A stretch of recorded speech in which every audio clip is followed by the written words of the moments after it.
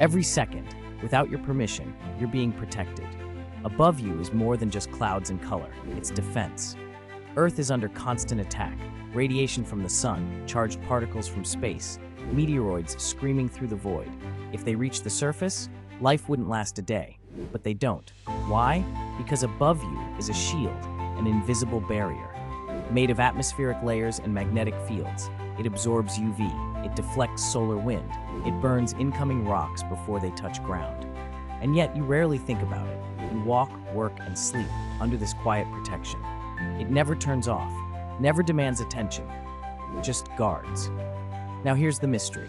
Over 1400 years ago, in a world without science, without instruments or physics, a verse was revealed.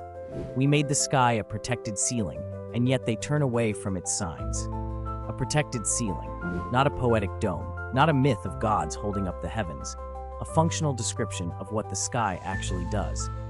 But how? How could anyone know that back then? There were no rockets, no atmospheric studies, no knowledge of magnetospheres or UV shielding. So who said that? Who knew? Maybe it was luck, or maybe it was foresight, a sign that what we call science today was already whispered in scripture yesterday.